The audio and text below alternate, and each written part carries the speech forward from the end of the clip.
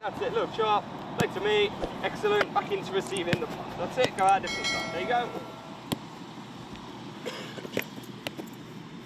And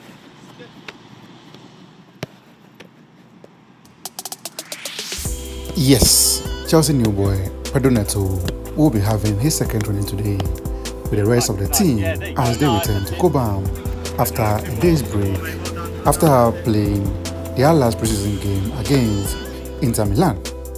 The full squad has returned to Cobham today to continue training ahead of the new season, which starts the upcoming weekend where they play against Man City in their first game at the Stamford Bridge.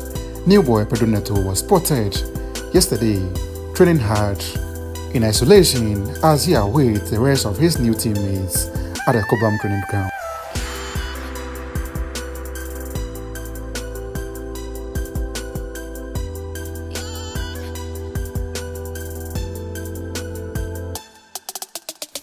Enzo Maresca will of course be looking forward to work with Pedro Neto as he adapts to his squad to strengthen his wing side ahead of the new season. Neto was in full and high spirits, preparing well ahead of the new season where he is ready to help the Blues clinch the top spot once again.